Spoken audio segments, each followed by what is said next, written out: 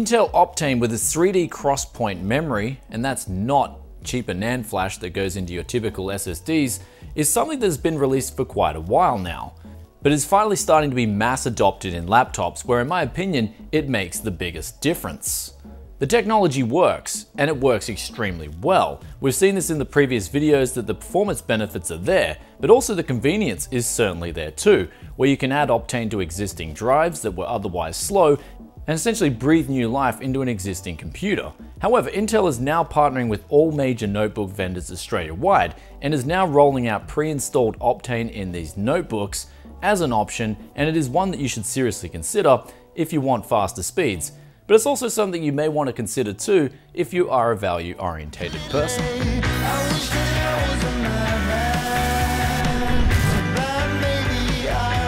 So here we are with 4 different laptops, all of these rolled out in major retailers Australia-wide. A Dell Inspiron 1500, a HP Envy X360, a Lenovo Ideapad 330S, and an Acer SP314 14-inch convertible. What makes Optane then so special in these laptops? Well, it doesn't add much cost to your computer at all, and it seamlessly links up with an existing slow hard drive, no matter how old, what shape, and what size it is, to essentially make a hybrid drive that will be much faster than your typical hard drive. Though the technology involved with Optane is actually quite interesting. Intel with their Optane modules don't use typical NAND flash that's found on most SSDs. Instead, in these modules, they are using what they call 3D Crosspoint memory. It is still non-volatile memory, but it can deliver latency closer to that of volatile memory. That is DRAM sticks that go in your typical desktop computers. The latency has been drastically reduced compared to that of NAND flash, and modules themselves are not anywhere near as expensive as DRAM, for example. And we've previously done 2 videos here on the channel, one where we look at the performance on a laptop with Optane enabled versus disabled, and we've also taken a look on a desktop variant where we have compared the add-in Optane module to SSDs and also hard drives that are 7200 RPM 3.5 inch, and the results were very close to that of SSDs.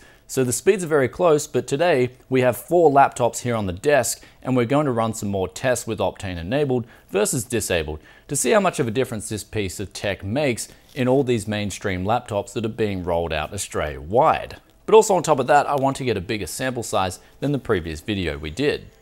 So the first of the laptops here with Optane enabled versus disabled was the Acer SP314. When we're booting up the machine, we got 15 seconds with Optane enabled versus 2 minutes and 31 seconds with it disabled. Opening up a large 4K video file saw us get 2 seconds versus 12 seconds with Optane disabled. Then moving on to a game called Scum, which is a new release title on PC that's actually still in beta. This scored 1 minute and 12 seconds to boot up versus 2 minutes and 3 seconds with Optane disabled. So all across the board there was some big gains with the Acer SP314. Moving on to the Dell Inspiron, we've already tested boot times in the past and they made quite a difference with Optane enabled versus disabled. 4K saw 4 seconds versus 55 seconds, which was unusual for the Optane disabled to get such a slow number, but this was indeed correct. Moving on to Scum, we saw 1 minute and 22 seconds versus 3 minutes and 6 seconds. So there was a huge difference in the load times on this particular laptop. Moving over to the Lenovo Ideapad 330S, we saw boot times gain a significant advantage with Optane enabled versus disabled, 13 seconds versus 1 minute and 37 seconds. Opening a large 4K video file saw 2 seconds versus 12 seconds yet again, and then moving over to Scum, loading this up took 1 minute and 33 seconds versus 3 minutes flat with Optane disabled. Then last up was the HP Envy X370. Boot times were 29 seconds with Optane enabled versus 4 minutes with it off. I actually had a lot of troubles with Optane disabled with this particular laptop. A 4K video file we had 3 seconds versus 19 seconds, and then booting up Scum we saw 1 minute and 12 seconds versus 2 minutes and 45 seconds. So across all 4 different laptops over 3 different tests, Optane made a difference, and it was quite a considerable difference in every single test we ran. So there it all is with Intel Optane. Some great benefits to be had, especially in Australia where the cost of Optane is as little as 28 Aussie dollars for a 16GB stick and $74 for a 32GB stick. At these prices, it is definitely going to make it cost effective in laptops where you can combine it with either a 1TB or 2TB 2.5-inch mechanical drive and now have a large amount of storage on your computer, but also would have not have had to forked out for a 1TB or 2TB SSD, which can add greatly to the cost of a laptop or even a desktop computer.